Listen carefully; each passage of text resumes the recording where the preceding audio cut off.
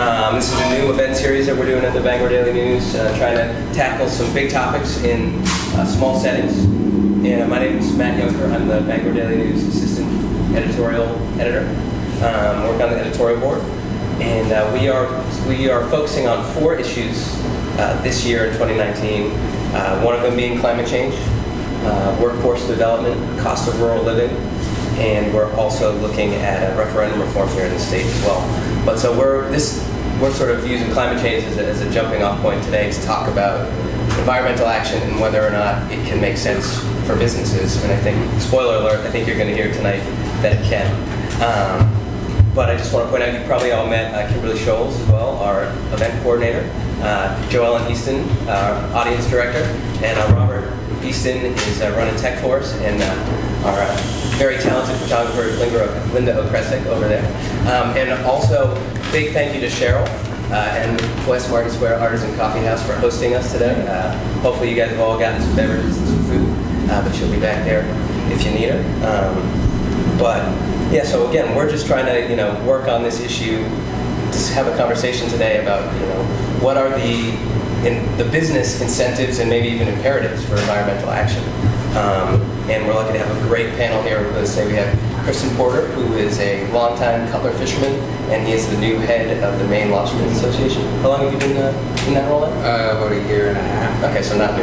We're not new at all. But going to have some great insights for us on the lobster industry. And we have Brad Ryder from Epic Sports here in Bangor, here to talk about the nexus of environmental issues and the outdoor industry. We also have Abe Firth from Orono Brewing Company. Abe is a co-owner of several businesses here in the Bangor and Orono area, and he's a member of this new initiative with the Natural Resources Council of Maine called the Maine Brewshed Alliance. So Abe's going to talk to us about the importance of clean water in the brewing industry and maybe some other environmental causes that his businesses are involved in. And last but not least, we have Kristen Jackson. So we have 2 Kristens on the panel. Kristen Jackson, the outreach coordinator for the Natural Resources Council of Maine, who's going to talk about how her organization engages with members of the business community for shared goals in terms of environmental and economic action. So I think I'm going to turn it over to her now. She's going to talk a little bit about those efforts. Then we're going to ask some questions from the panel, and after about 15 minutes or so, open it up to questions from all of you.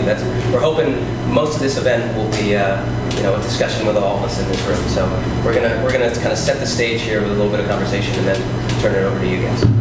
Sure. Yeah. Thanks, Matt. So like you said, my name is Kristen. I work with the Natural Resources Council of Maine. So we are the state's largest environmental advocacy group. We have been around since 1959, and actually just this past Tuesday was our 60th birthday, which is very exciting. And we work on a whole host of issues across the environmental spectrum, mostly focused in the State House, and just came off one of the most successful legislative sessions in the past 20 years for the environment, so lots to celebrate there. But throughout our 60-year history, we've worked and partnered with the business community on a whole bunch of different issues, everything from climate change to protecting public lands to protecting clean water. All of which we see as really integral to the Maine brand and to Maine as it is. We're known for our forests and our waterways and our fisheries and our outdoor recreation opportunities, and so all of that, I think, contributes to not only having a healthy environment but a healthy economy. And so I think not only Maine people but Maine businesses really recognize that our economy and our environment are intertwined and can't really be separated from each other. So I'll tell you just really quickly about 3 different ways we've engaged the business community, but then turn it over to these folks who can actually talk about what they've done as business leaders. But the first I'll mention is what Matt sort of teed up, was forming the Maine Brewshed Alliance, which Abe and Orono Brewing were founding members of. And so this is a coalition of breweries in Maine that are committed to protecting clean water. We just launched back in March, but the idea is we'll engage in advocacy, so having the brewery members speak up about clean water policies that are active. We'll also engage in education and outreach, so talking to our customers and members about the importance of clean water, and then also in fundraising, so raising money for various clean water initiatives. And we started with 13 brewery members, and since we launched in March, we're now up to around 35. And through the outreach that I did to help start this alliance, we didn't have one single person say no, right? I was really surprised by how engaged, maybe not surprised, because that sounds like I wasn't expecting it, which I don't think is true. But the whole brewing community was really welcoming of the idea of this initiative, not only because clean water is their number one ingredient and what they need for their bottom line, but way beyond just the economic impact, and again recognizing that clean water is so imperative to our way of life here in Maine, whether it's the health of Maine people or our recreation opportunities, or beyond just the economic imperative. So that's one example, and Abe will probably talk a little bit more about that. But another example that I believe Brad was involved in Epic Sports was working to form the Katahdin Woods and Waters National Monument, which happened at the end of the Obama administration in 2016. And so we were trying really hard to get that piece of land to be protected for all of Mainers to enjoy, and the entire country. And so we're looking for ways to advocate for that land. And one of the things that we found really influential was in 2015 we got over 200 businesses in the Bangor region, so Epic Sports was on that letter, and in the Katahdin region, to send to the Department of Interior to support the national monument. And so that letter was really influential in getting the Maine's congressional delegation to speak out for the monument, as well as the Department of Interior. And then the last example is we've done a ton of work over the past few decades to get businesses involved in climate action, which again was the sort of spur for this whole conversation. That started in 2010. We did a letter to the Maine's congressional delegation urging for positive action on climate that over 500 businesses signed in Maine. And so that was big businesses like Lady Wellhan, that I'm sure y'all would recognize, all the way down to like your mom and pop acupuncturist on Main Street or whatever it might be. That's just one that stands out in my mind. But so tons of businesses calling for climate action.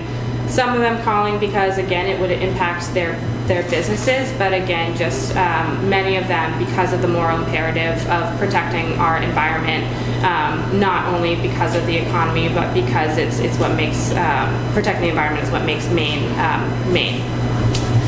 And so I'm happy to talk more about any of those initiatives or elaborate more on our climate stuff, but I think y'all probably wanted to hear from these guys, so I'll turn it over to them. Yeah, I'd like to start with Abe, just because, I mean, the idea for this event actually happened when we got the information about the Brewshed Alliance, and we thought, oh, that's a very interesting idea. So interested to hear from you, was it an easy decision to sign up for that alliance? And can you talk a little bit about why clean water is so important for your business? Sure.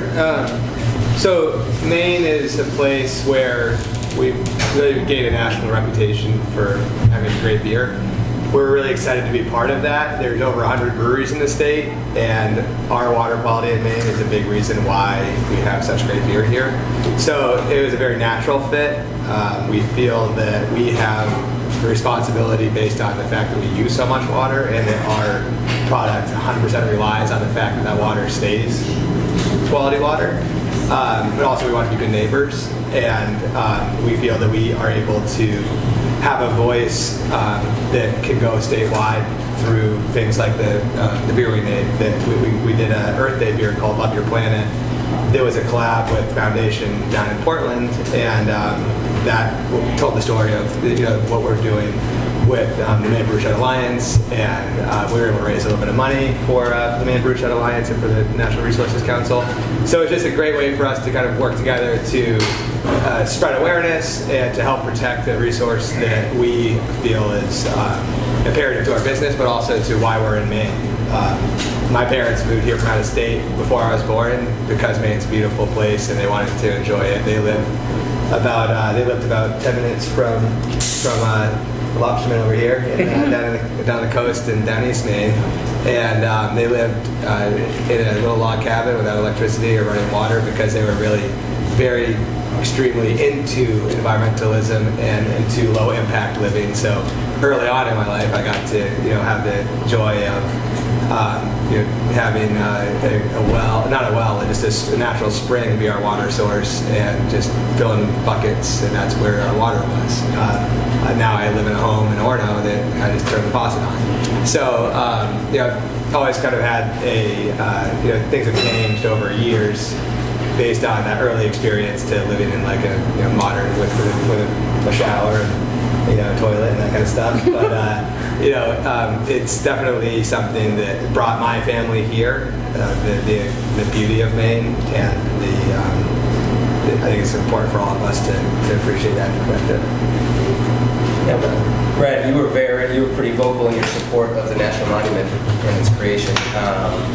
Why did you decide to jump into that issue so full-throatedly? Well, when the whole effort to create a national monument started, it seemed like, besides being the right thing to do, but it also seemed like no one from state level, with the exception of Angus King, was really interested in getting behind the effort. And so if they're not going to, then somebody has to. And we quickly learned that there were a lot of other people that really wanted to see it happen.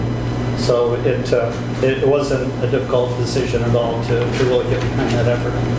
And have you seen any change to your business volume since the monument's been created? Well, I'd like to be able to say, oh yes, just huge percentages. So that wouldn't be really terribly honest, but just in the last 2 years, the number of people that have come through our doors and said, gee, can you tell me about the National Monument, or do you have a map, or how do you get there? And it just led to really easy conversations about what it is about, where it was, and no, you can't get there in 15 minutes, and no, it's not Acadia, but not yet. But that's soon to come. No, don't let it. Let me rephrase that. No, it is really a gem, and if anyone hasn't been there yet, it's a great place. In preparing for this event, Chris and I was taking a look at your Twitter page. Oh, geez. And didn't see anything bad. But I couldn't help but notice your bio, and I'm gonna read a quote from it if you don't mind. It says, "I work hard to catch fish and to make sure my kids will be able to catch fish too." So can you talk a little bit about that sort of generational imperative within the lobstering industry to protect your resource? Yep. And what, give us some And I can give it as far as the lobstering industry and the fishing industry as a whole. Just everybody, I mean, it's in this business, most it's generational. Small communities have been working on the water, and they want to make sure that their kids and their friends' kids can still make a living. So the things that especially the lobster industry's done for 50 or 60 years is to have our regulations so that there'll always be something there. And we're throwing back the small ones, throwing back the big ones, just working in the middle. We do escape vents, and we do things so that we're not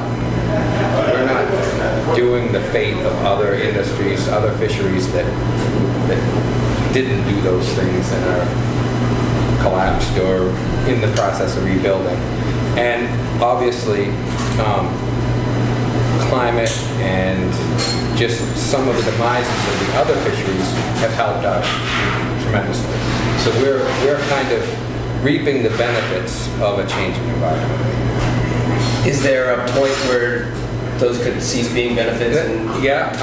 It's a ways off, but yes, there's a tipping point of right now we're in what we call a sweet spot of ocean temperature in the Gulf of Maine, where it's what lobsters like to reproduce, and the small lobsters this big and also when they settle onto the bottom, their main predators, the groundfish, aren't there anymore. And we had an urchin fishery. Urchin fishery has kind of gone downhill, so all the kelp that they used to eat has grown up, so that's protective cover for those baby lobsters and that. So we're kind of, because of some of the other things that happened, we're in the, things are going in the right direction for us. Other than some of the external things around lobstering, but the lobstering and the resource itself is in pretty good shape. Now, can you explain a little bit? You talk about that sort of shifting sweet spot. I think there's this narrative of lobsters moving north. Yeah. Is this like a family of lobsters packing up their bags saying, "Hey, honey, we're heading up the coast," or are they?